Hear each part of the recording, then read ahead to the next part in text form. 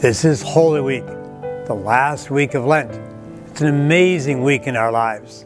Hopefully you'll find time to attend these services at the end of the week, Holy Thursday, Good Friday, Holy Saturday. But let's look at today's reflection question. How might I better show my faithfulness in God's service this week?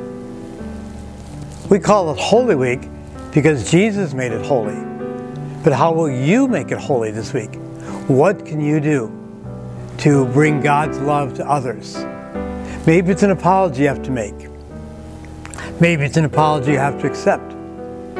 Maybe it's spending more time with family and friends. Holy Week is an opportunity to slow down, to put some things aside that keep us so busy, to reflect on the great events in Jesus' life 2,000 years ago. But how are we holy?